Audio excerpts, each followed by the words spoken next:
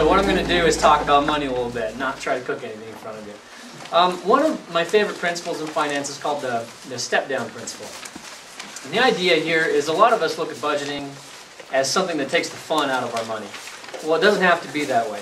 The step-down principle, the idea there is still have fun, but just step down the way you do it a little bit. Now, a perfect example of the step-down principle is going to see a movie.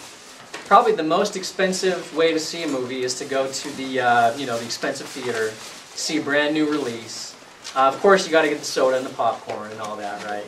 And of course, you got to take a date or your family or that sort of thing. That really can add up. In the end, we may be talking about $30 or more for something like that.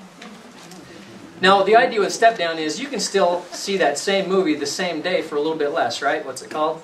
Matinee. Yeah.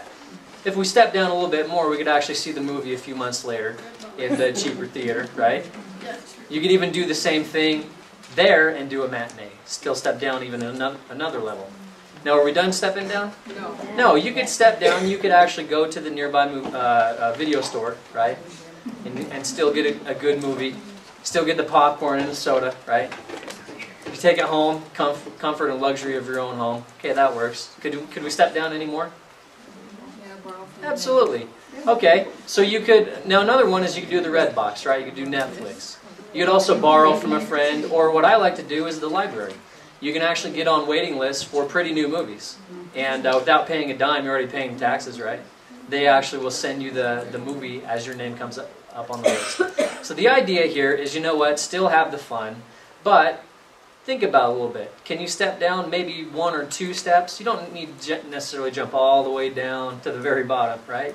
You take a little step down, you can save yourself, and those kind of decisions can really add up over time. So the idea here is with budgeting, still have the fun, but just find a few ways to step down a little bit. A perfect example too is we're talking about food. You can talk about pancakes.